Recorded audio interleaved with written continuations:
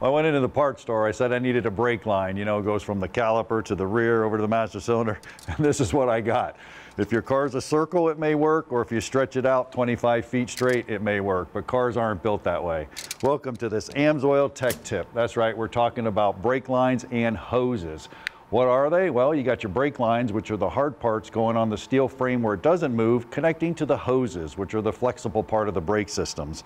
There's our brake line right here, and here's our hoses. Now, a lot of people don't realize they're double walled, so you can't see inside. Sometimes they collapse inside, so you're not going to be able to tell. Here's a nice new one. They put lines on there so you don't twist them when you put the brakes on. Gives you a good indication of how to put them on. But when it comes to brake lines like this, you're going to have to make connections to the master cylinder, wheel cylinders, and they accept two types of flares. There's a double flare and there's an ISO flare.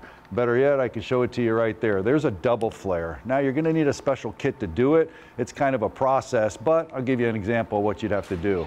First thing you want to do is you want to go ahead and cut your brake line and then ream it out. Take a file, chamfer the edges, make sure it's nice and smooth, and then you're going to have this kit here. This is called a flaring bar. You find out which one fits your line, put it in there, put your flaring adapter on there, and then you use what's called a flaring yoke. You go down, you flare it, pull that out, do it a second time. You're going to get a good flare that looks like that, and that's massively important.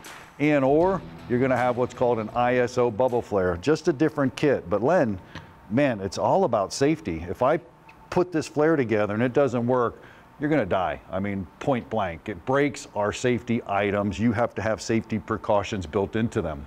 Highly important, and there's no more critical factor, in my opinion, on a vehicle than making sure that brake system has safety and redundancy both built into it.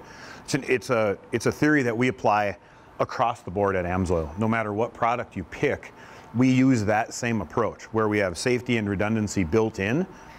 And a lot of times, I like to add in, it's a little bit of retention of fun as well when you get to some of the power sports product. We build in all of these different factors. If we know that the environment is especially hot, we build for it.